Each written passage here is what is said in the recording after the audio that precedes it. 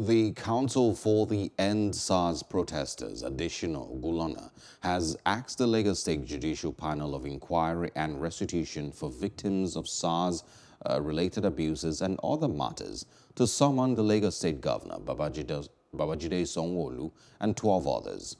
He said this in a December 9 application to panel chairman, Justice Doris Okuwobi. The application said the proposed invitees could provide information concerning the Lekki shootings of October 20th or its aftermath. The Nigerian Army has denied Endsars protesters' allegations that it shot at, injured, and killed several peaceful protesters at the Lekki toll gate.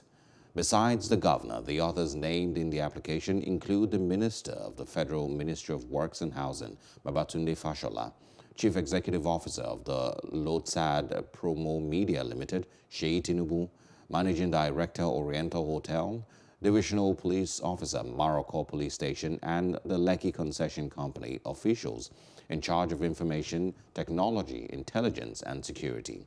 Ogunlana also requested that the panel invite officials of 7 private and government-owned hospitals.